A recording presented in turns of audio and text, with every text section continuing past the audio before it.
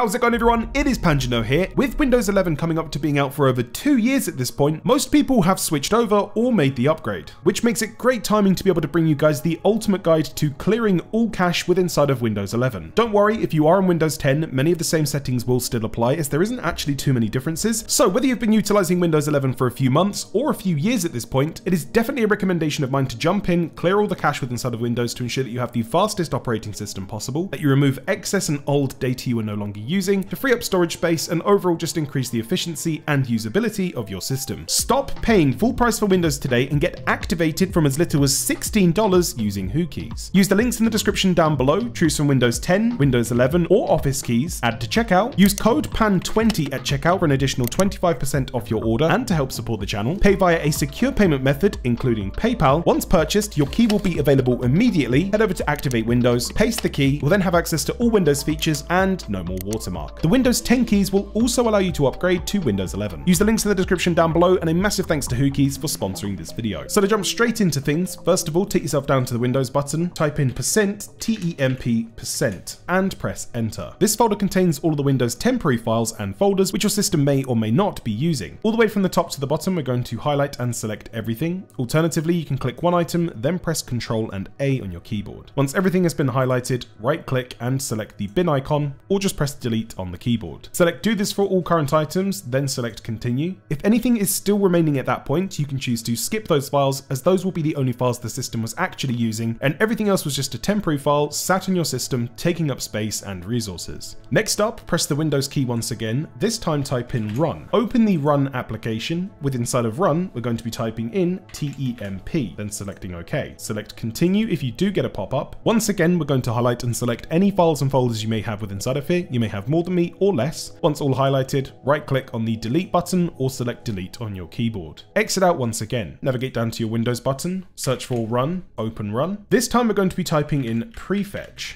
Then select OK. Select continue if you do get a pop-up. The prefetch folder is a caching location for all common files or folders or application data for apps in which you commonly use. The only issue with this is sometimes you could have corrupted files with inside of here, or have caching data for applications you no longer use in your system, or potentially even have installed. This caching data is built up extremely quickly, so don't panic about slowing down applications you currently use. You won't notice this, and the caching data for the apps you use will be rebuilt immediately, and this is just an easy way to fix potential issues you could be experiencing. Once again, all the way from the top down to the bottom, this folder will more than likely be quite large. Right click on all files, then select delete, or again, press the delete key. Any pop-ups which come up with inside of this page, we're going to select do this for all current items and hit skip. You will more than likely be left with a few files with inside of here. If you're not, don't panic, that's completely okay. Whether you've upgraded over to Windows 11 recently or have applied any Windows 11 updates, you've more than likely got excess old update files sat in storage which you no longer need. To remove these files from the system, navigate down to your File Explorer on the taskbar. On the left hand side, go down to this PC. Go to Local Disk C Drive, scroll down to the Windows folder, scroll down once again, going to be looking for Software Distribution. Double click, go inside of Download. All folders and files with inside of the Downloads folder can be removed from the system, as they are old update files your system no longer needs and has used. Go all the way from the top down to the bottom, right click, select delete. If you do get a pop-up with inside of this folder, select do this for all current items, then hit continue. Once completed, go ahead and exit out. For the next step, we're going to be navigating down to the Windows File Explorer once again. Does not matter which folder you're inside of, we're going to be navigating up towards the top to the 3 dots. Then select show more, then select options. Under folder options, go to general. With inside of here, go down towards the bottom to privacy. We're then going to select the option to clear File Explorer history at the bottom. Seeming that we're inside of the folder options, you could also apply a really useful tweak to Windows to be able to see file extensions, so you can get a better understanding of what file extensions are and what file types certain items are. This is also a really easy way to see any malicious files in your system that may be posing as alternative file types than what they say they actually are. Navigate with inside of View at the top.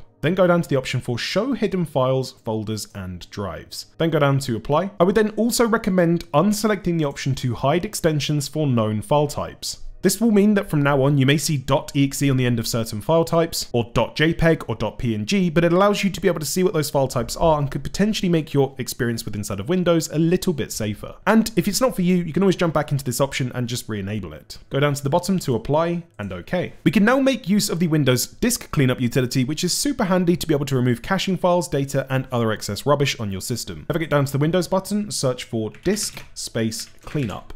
Then open up the disk cleanup application. You'll have to select the drive you wish to target for the cleanup. We're always going to be choosing the local disk C option. Then select OK. Once inside of here, before we do anything, navigate down to Clean Up System Files, select local disk C, and OK once again. Once that's completed, you'll then be given a full rundown of selectable options you can then remove from your system, of which most are going to be recommended. You may have more or less options on your system, but for the most part, we're more than likely going to be selecting all of these unless anything within inside of this section does stand out to you that you want to keep. A massive one for me, as you can see, is my previous Windows installation, which is still listed with inside of here. That will free up nearly 12 gigabytes alone. Next up, if you're having experience with slow web browsing, sites not loading correctly, or just general speed issues, a really quick and easy way to potentially fix those issues and have a faster web browsing experience, regardless of the browser you use, is to navigate down to the Windows button, type in CMD, right-click on command prompt, and choose to run this as an administrator, then select yes. Simply type in ipconfig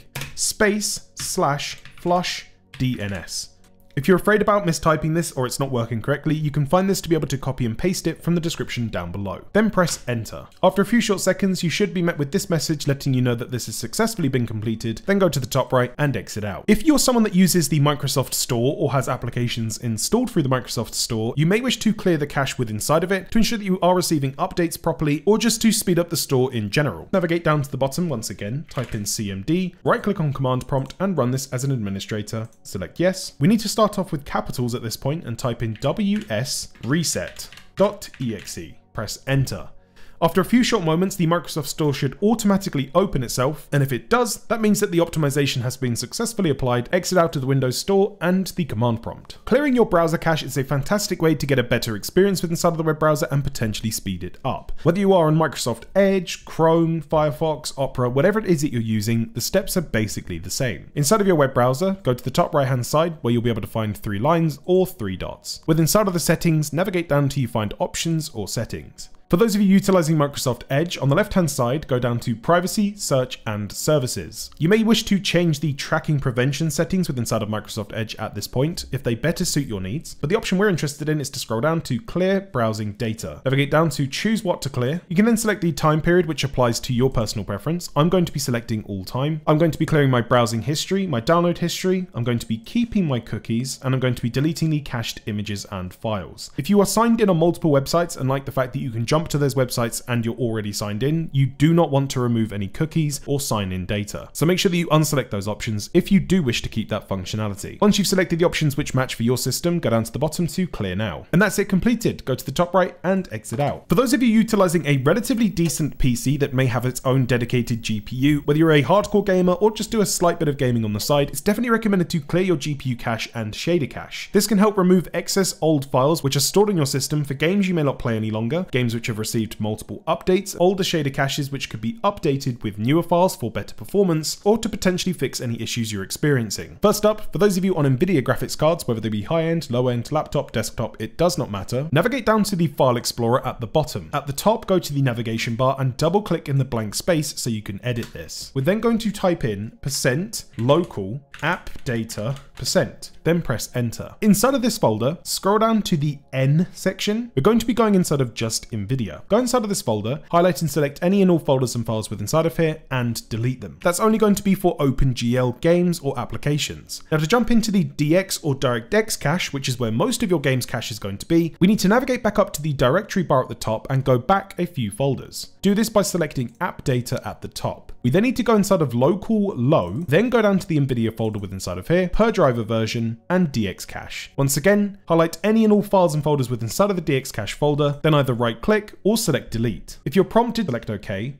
Right click and select delete once again. If you're met with a pop-up because this can't be completed, that's completely fine. Select do this for all current items, then select skip. The only files or folders remaining with inside of it are the only ones your system was actually using. Remember, next time you boot into one of your favorite games, it could stutter for 5 to 10 minutes whilst it rebuilds the shader cache. For those of you on AMD Radeon GPUs, right click on your desktop, open up the AMD software panel. Once inside of it, go to the gaming tab at the top, then navigate over to graphics. Scroll all the way down towards the bottom to advanced, scroll all the way down to the bottom bottom once again, where you'll then be able to find Reset Shader Cache. Once you click this, the shader cache will then be fully reset. I would then recommend restarting your PC. If you've gone with one of the options to clear out your shader cache for your GPUs, it more than likely means that you do some gaming and you may have Steam installed to your PC. If you do have Steam, you can actually clear some cache with inside of Steam to boost download speeds and potentially make the application faster. Navigate to the top left hand side to the Steam logo, then go down to Settings. Inside of this section, we're going to navigate down to Downloads. Go down towards the bottom once again to Clear Download Cache. Before you click Confirm, please do be aware that you will be signed out of your Steam account and have to sign in again, so make sure that you can do that before clicking this button. To speed up your overall system and to stop it automatically distributing update files your PC may have but other PCs on your network don't have, you can easily turn this functionality off or back on if you would like to just try it out by navigating down to the bottom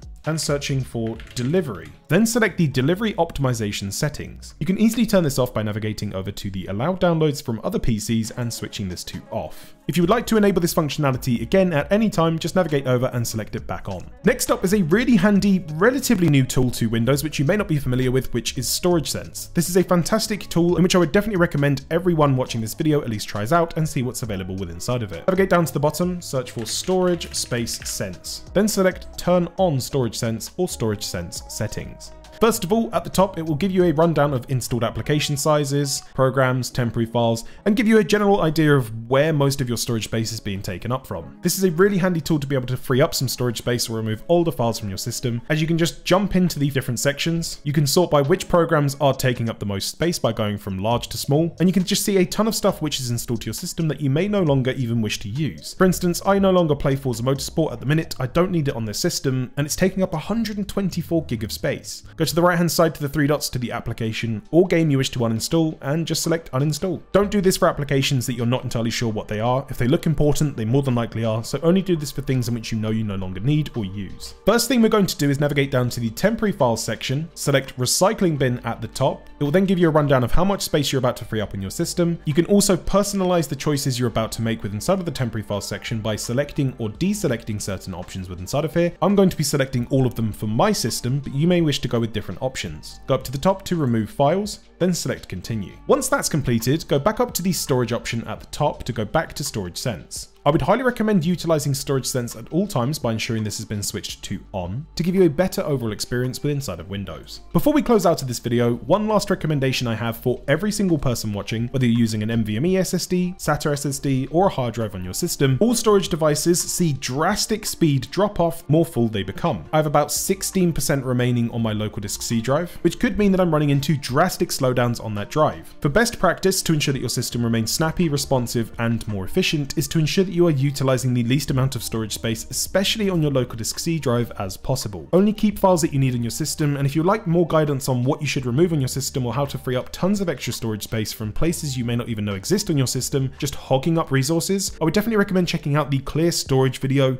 on screen now, which you can find linked in the description down below. Clearing up your system cache can only take you so far, and overall performance issues will not be fixed if you are sat there with a drive which is completely full. Let me know of your results in that comment section down below, or happen to have any tips or tricks you would like to share in that comment section down below. If you're looking for further optimizations or system how-tos, check out the playlist section in the description down below, or if you're not sure where to go next, check out one of the two videos on screen, and I'll see you guys over there.